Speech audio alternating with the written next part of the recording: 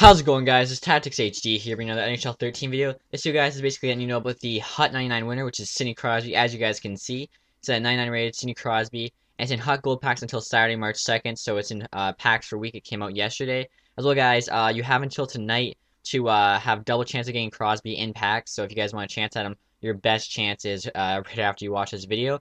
And as you guys can see, an amazing player, still a center playmaker, 99 overall, 99 all 5 stats, so I mean, I think it's well deserved. I'm a big Red Wings fan, even bigger Datsuk fan. Datsuk and Crosby are probably my favorite players, but I know Crosby's probably the best player in the NHL, and I think he deserves a 99 player card. I'm not sure if they're going to do one of these a month, one of these a week, or what they plan on doing, but it's pretty cool that, they're doing something new like this.